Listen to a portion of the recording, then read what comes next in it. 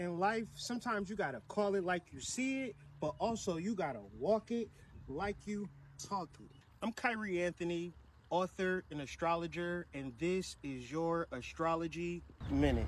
Hey, walk it like I talk it, walk it like I talk it, walk it like I talk it, walk it like I talk it. In this episode, we're going to be talking about Mercury in Aries, Sextile in Saturn, and Aquarius. The first thing we're going to talk about is Mercury in Aries. Now, this last decan of Aries is about a challenge. Mercury represents our communications and our thoughts. So another way to explain this is our insight. If you can see it within yourself, the sextile comes with Saturn and Aquarius. You should be able to speak it into existence. Sometimes we're looking outside of us, trying to figure out what we want.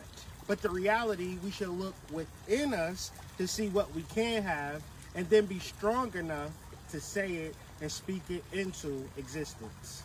When we talk about Mercury in Aries and referencing it to insight, it's hard for us to get a real understanding of what insight truly is when our society and mass media has us focus on what's happening on the external world.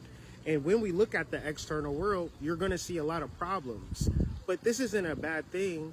This is basically what life is. The earth will present us problems, and we will go within ourselves to find solutions, present those solutions to mankind, and we evolve as a species.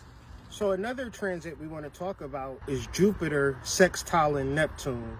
Jupiter in the first decan of Taurus is in the energy of worry.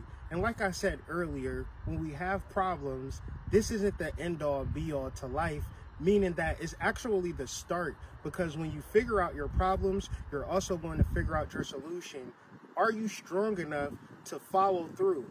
That will be Sextile to Neptune, because Neptune is in its glory in Pisces, but that doesn't mean that you will understand and overstand what you need to personally do, because as we stated earlier, there are a lot of external forces that force you to focus on what's going on outside of you, and you never have any understanding what's going on within you. Some solutions to the energy would be to embrace the struggle. Don't run away from your problems. Face your challenges. And most importantly, do not be lazy. If you want it, you gotta apply some form of effort.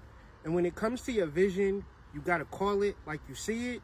And when it comes to manifesting, you gotta walk it like you talk it. Man, my name is Kyrie Anthony, author, astrologer, and this has been your Astrology Minute. Hey, walk it like I talk it, walk it like I